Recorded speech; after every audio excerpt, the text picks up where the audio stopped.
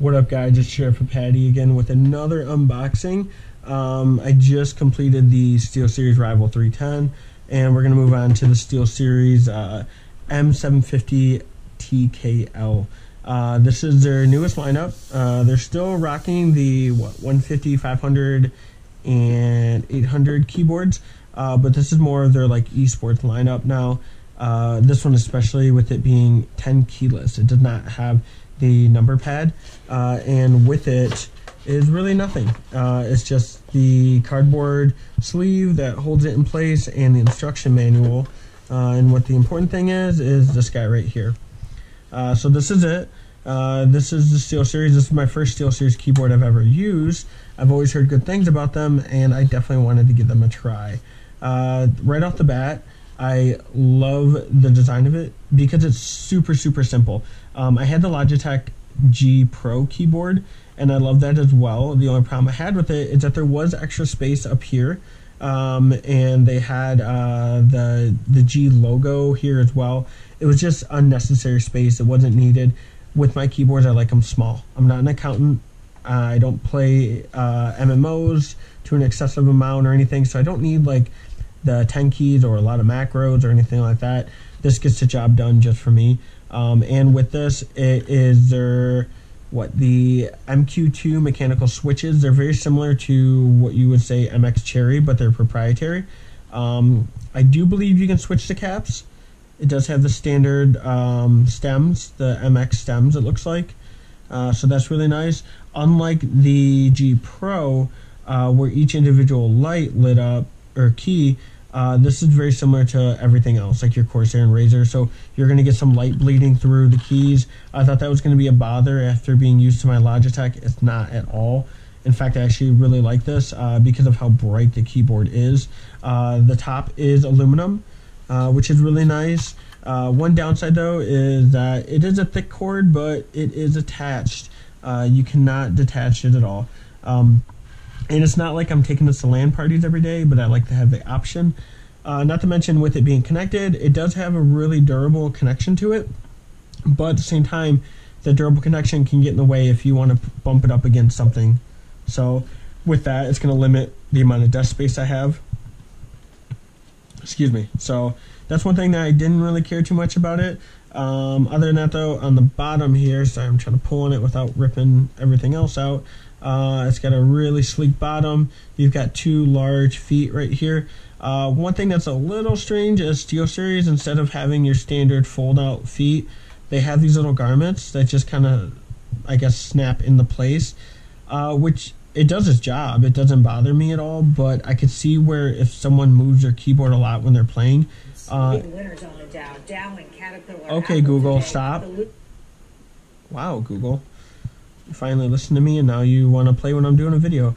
Anyway, so that could be a problem for someone that might move their keyboard around a lot.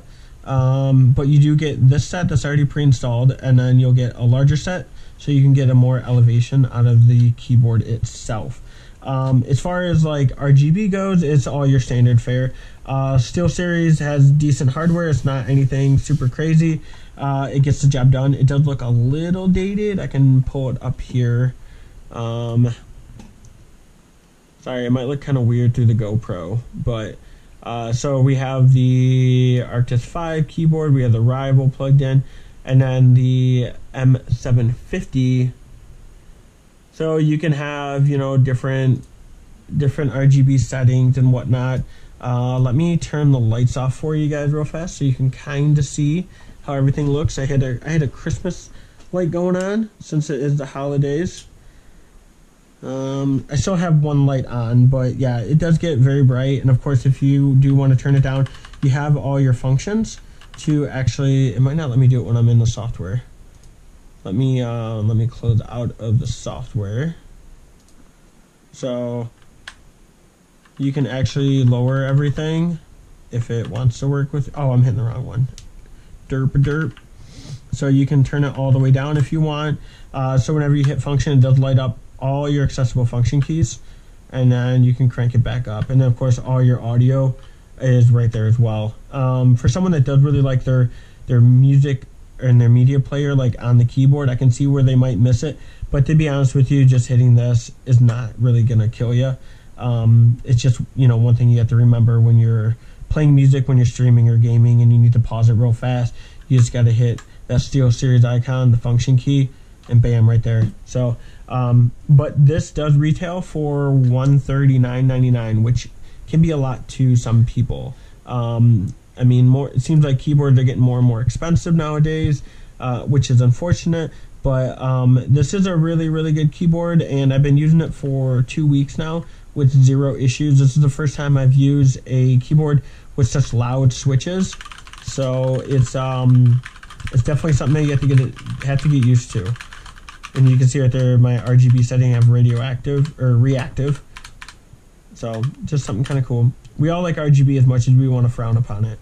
But yeah, other than that though, you got a bunch of different options. It's just a very simple working keyboard that gets the job done.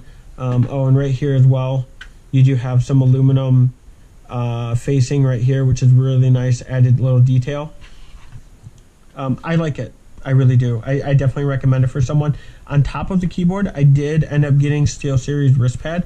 They don't make it for the 10 keyless because I think this is their first or second 10 keyless, and I'm sure 10 keyless sells a lot less than a standard keyboard, so they don't really go out of their way to make something new. But I just use this a lot. I don't put it up against. I don't recommend that because then it makes it kind of hard to hit your control and alt. Just space it out a little bit, and it does definitely help your wrist. With this though, it's a super thick pad, very, very thick. It's not, I mean, it's gel, and I guess you could say, or rubber, but it is material that could definitely hurt if you actually were to hit someone with. But what I like about it is that that's going to be durable. Because if you go to Best Buy or something, you grab one of those like little gel wrists, those things wear out like so fast, and they're not really that big. Where this gives you plenty of space. I did, as a matter of fact, use this at one point for my mouse, and it worked really well. When I was on my mouse more than the keyboard at one point. This is, I think, on sale until the 1st, like 50% off, which is really cool. So it was like $7, and it was like, why not? You know, I don't regret it, that's for sure. But yeah, this is the Apex M750 keyboard, and if you're looking for a 10 keyless, I definitely recommend this by SteelSeries. Alright, if you guys have any questions or concerns, definitely leave a comment below. If you liked it, hit that like button, and of course subscribe if you want more unboxing videos. Other than that, you guys take care of yourselves now.